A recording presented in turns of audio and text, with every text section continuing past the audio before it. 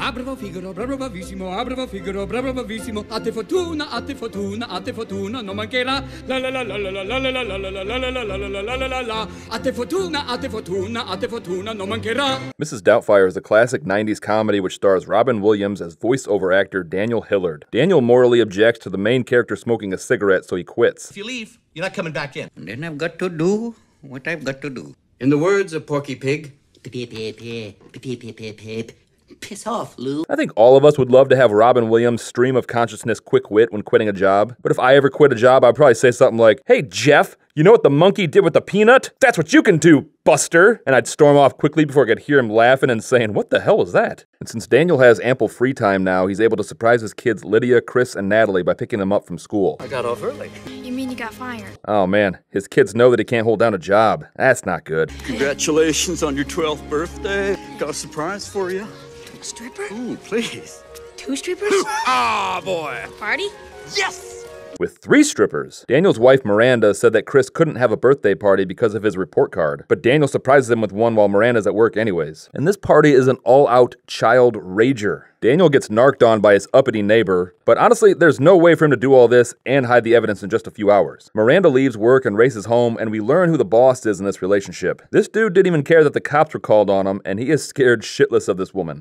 You're home a little early. I was gonna have everything cleaned up before you got home. Daniel, you had a donkey walking around your place. She would have known. You're not getting that smell out in an afternoon. If I eat Taco Bell in my house, everyone knows about it for hours after. Oh, that's great. She called you and you bust the birthday party. That's great. Don't you dare make me out to be the monster here, Daniel. Don't you dare.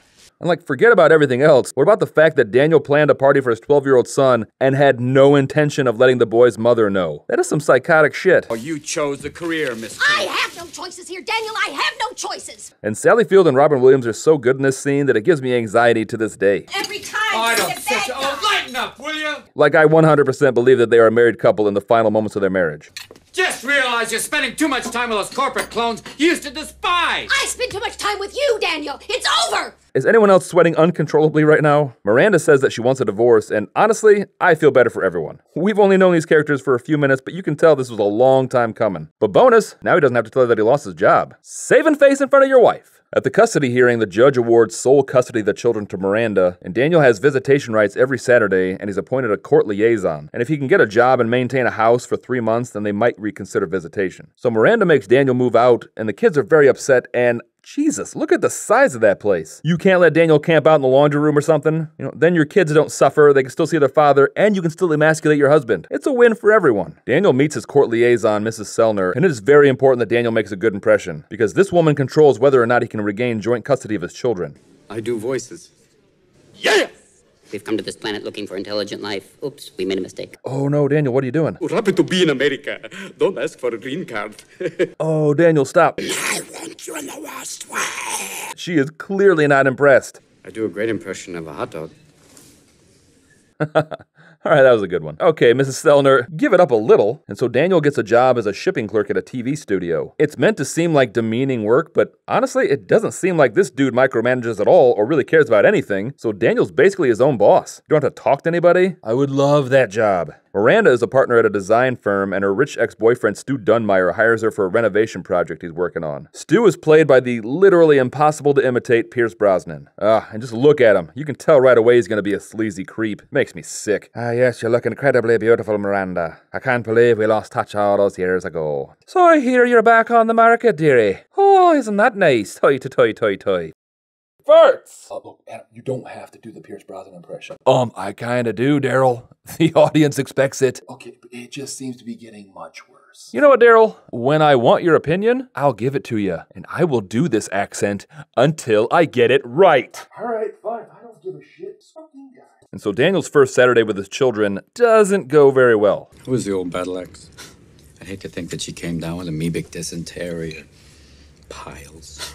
What's amoebic dysentery? It's some kind of infection in your tummy where you get diarrhea forever. Diarrhea forever. Body dries up and you die.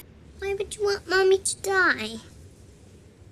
Good luck backpedaling your way out of that one. Like, she's young, and there's gonna be like 5 memories that she holds with her the rest of her life. That's gonna be one of them. Miranda shows up an hour early, blaring on the horn for the kids, but Daniel yells and says that they're on his time. And then she barges in without knocking and shits all over his dumpy apartment. Oh, Daniel. charming. He works part-time as a shipping clerk, Miranda. He has to live in his hellhole because you kicked him out of his own house. Our children are not ready yet because you are an hour early. And you were an hour late dropping them off. Oh, and she robbed Daniel of 2 hours with his kids? Miranda is the worst. Miranda says that she's early because she still has to go to the newspaper to drop off an ad to be placed in tomorrow's classifieds. What an old sentence. Oh my God. And Miranda's going to pay the housekeeper $300 a week. And Daniel suggests that he watch them for a couple hours, but she shoots down that idea because she's kind of a bitch. And I mean, Daniel was shitting on their mother behind her back, which is never cool, but man, Miranda just sucks so much. Daniel changes the phone number in the ad and sends them on their way. And the next day he begins his reign of terror by prank calling Miranda, pretending to be people responding to the ad. My name is Ilsa Immelman, and I want to know how many children do you have?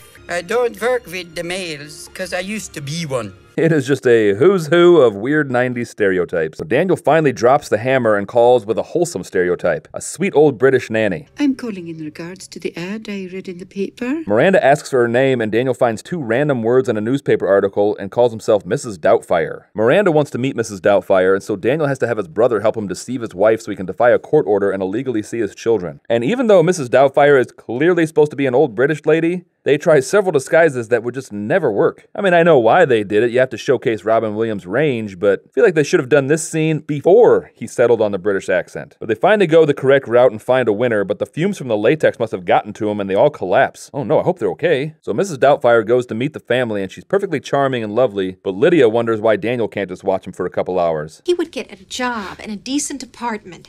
You see, he's the kind... Excuse me, dear. I'm sure you normally would encourage the children to step out of the room before you verbally bash their father. Daniel's being kind of a hypocrite here. I mean, yeah, Miranda's bad-mouthing him in front of their kids, but I'm guessing she won't say anything as terrible as wishing that you diarrhea yourself to death.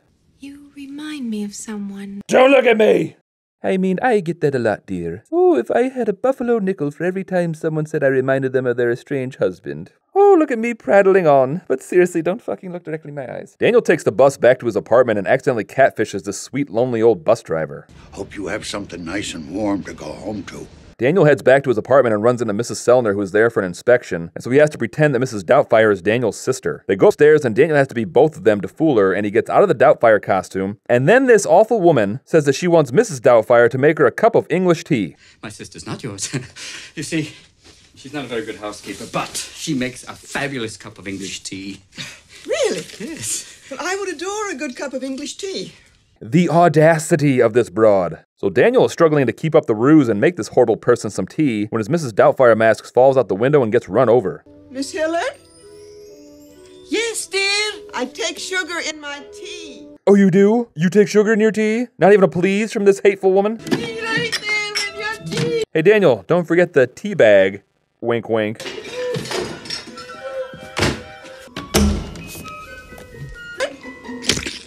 The water's boiling.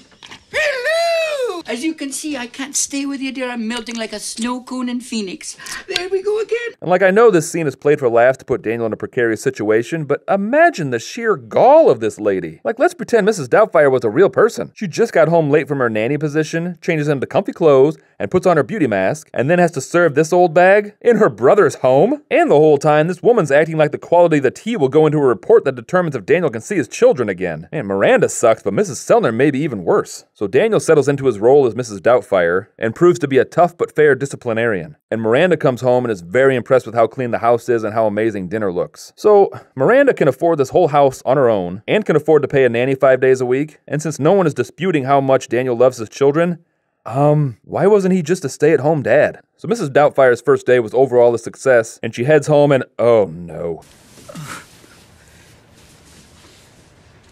I like that Mediterranean-looking women. Natural. Healthy. That's the way God made you. He made me very special. He sure did. So is this bus driver just the most tragic figure in all of film? Like, he's clearly a widower, and he's in love with a woman who does not exist. The high point of his day is the few fleeting moments he has with his goddess, his muse, every day longing to hold her in love's sweet embrace. Excuse me, Mr. Bus Driver, but could you try to mount that large woman on your own time? I'd like to get home. We then get a montage showing Daniel settling into his role as Mrs. Doubtfire. He learns to cook, clean, and be a more attentive and responsible father. Imagine if Daniel tried this hard when they were married. Oh, actually, that's the whole point of the movie. But still, imagine if he tried and cared. Mrs. Doubtfire goes to the house and finds Stu there, so she proceeds to vandalize his car and suggests that Stu has a small dick. You own that big, expensive car out there. Oh, dear. Well, they say a man who has to buy a big car like that's trying to compensate for smaller genitals, is he? And Stu seems to be the only one even remotely suspicious of Mrs. Doubtfire. I have a home in London. I was born there. What part of England are you from? Accent's a little kind of muddled. Really, Pierce Brosnan? You are the last person who can talk about having a muddled accent. You have an accent that makes certain beloved YouTube creators sound like idiots in front of their employees. I don't like that Mrs. Doubtfire implies that I have a small penis. It really hurts my feelings. Mrs. Doubtfire is watching their children when she goes to the bathroom and forgets to lock the door. And Chris walks in and sees Mrs. Doubtfire peeing standing up and recognizes his father's genitals immediately, and the jig is up. You don't really like wearing that stuff, do you, Dad?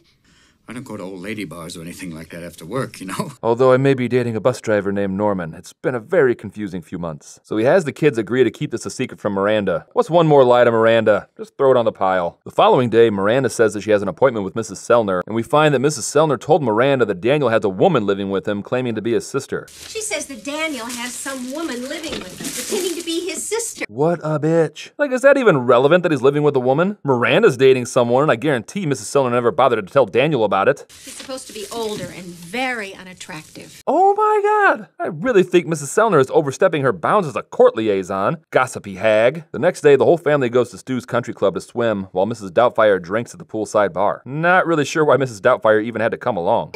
Who's Rugrats? Miranda Hillard's. She's got an awful lot of baggage, though. 3 kids. Oh, here we go. Here's where Daniel overhears Stu saying something horrible about Miranda and the kids and finally goes off on him and gets his family back. 3 terrific kids, and I'm crazy about them. Oh. Oh, what about their real father? The guy's a loser. I mean, he's not wrong. Daniel can't even be mad about that. And I gotta say, you cast Pierce Brosnan as the ex-boyfriend weaseling into his former girlfriend's life. I expect him to be at least a little scummy. Make this easier on us. Daniel asks Miranda to let him watch the kids after school, but she says that she can't get rid of Mrs. Doubtfire because she's the best thing that ever happened to him. And now Daniel has to research how to stage a fictional woman's death, and maybe try to figure out how to take a life insurance policy on a fake person. At work, Daniel stumbles upon the set of the afternoon dinosaur show and pretends like he's the host, and impresses the head of the studio, Mr. Lundy, the only way Robin Williams can, by doing a rap. I'm a raptor, doing what I can, gonna eat everything till the appearance of man. Iconic. Mr. Lundy is so impressed that he wants to sit down to dinner with Daniel to discuss his ideas for the show on Friday at 7 o'clock at Bridges Restaurant. Stu also wants to take the family and Mrs. Doubtfire to Bridges Restaurant Friday at 7, and Mrs. Doubtfire tries to get out of it, but they guilt her into going. Okay, Daniel, there is no way you can make this scenario work, so I think it's time to say goodbye to the old broad. Here's what I'm thinking. How about a boating accident for old Mrs. Doubtfire, huh? And hell, Daniel can even pretend that he was there as a witness. Oh, Miranda was terrible. I saw your nanny go out on a boat and she was screaming, "Oh, help me, I don't know the first thing about boating." And she just started floating away, yes. So I screamed for someone to help, and along came a moil who was lost on his way to a bris. And he was all like, "Oy vey, young man, you're acting like a real schmendrick." And I was all like, "There's a woman trapped on a boat," and some hip-hop teens strolled by who were all like, "Yo, yo, yo, looks like that lady's boat is on fire." And a Southern Baptist preacher popped up out of the bushes and screamed, "Be gone, devil boat! I'll banish you and your demon nanny straight to hell." And I was like, "Oh no," and then the boat exploded. It was quite a day, and then everyone left. You won't be hearing any more about Mrs. Doubtfire. So it's time for dinner, and he alternates between being Mrs. Doubtfire with his family and being Daniel with Mr. Lundy, and then he proceeds to get shit-faced with Mr. Lundy. On the way back to the table, Mrs. Doubtfire tries to murder Stu by putting cayenne pepper on his jambalaya, even though he's severely allergic. And Daniel's plan to eliminate his sexual rival is taking shape, but like a complete coward, he has second thoughts and goes to perform the Heimlich maneuver on Stu. And to prove why you should always just let your wife's current lover die, Daniel's Mrs. Doubtfire mask peels off and his secret is revealed. And since bad ideas tend to snowball and create more bad ideas, Daniel fires his lawyer and decides to act as his own attorney. In regards to my behavior, I can only plead insanity. Yeah, it's probably best to start planting that seed early. And so Daniel gives an impassioned plea that in any other movie would work, but Mrs. Doubtfire likes to keep it real, and the judge awards full custody to Miranda and orders a psych eval on Daniel. I don't do laundry. I don't do windows. I don't do carpets. I don't do bathtubs. I don't do toilets, and I don't do diapers. And in a final act of desperation, Daniel tries to get the nanny position with a new character, Gertrude von Wolfemergency. He got the name from a newspaper article alluding to a deleted subplot about hyper-intelligent wolves that tried to take over San Francisco. Can you imagine if they would have kept that in? Miranda and the kids talk about how much they miss Mrs. Doubtfire when they hear her voice on the TV. Mrs. Doubtfire is now the host of her own show and she's teaching the kids about extinction. Miranda goes to see Daniel and tells him that she had the court order rescinded and he can now watch the kids after school, but they remain separated. Is there anything I could do to get my parents back together? Sincerely, Katie McCormick. Now, there are all sorts of different families, Katie. Some families have one mommy, some families have one daddy. And some children have a father who constantly is away on business for weeks at a time. And when you call him unexpectedly, he always speaks in hushed tones. And you can swear you hear children in the background because, as it turns out, this father has a secret second family in Portland. And he loves that family more than yours because he bought them a new Xbox and told you that you need to play outside more. And then when that daddy dies, all of his horrible lies and deceits will come bubbling to the surface. And the shattered lives he will leave behind will be his eternal legacy. Oh, look at me prattling on. We've run out of time. So thanks for watching, and be sure to help support this channel by watching my 90s movie playlist. Just watch it and walk away if you have to. You know, just have it on in the background. And just have it on a constant loop every day, all day.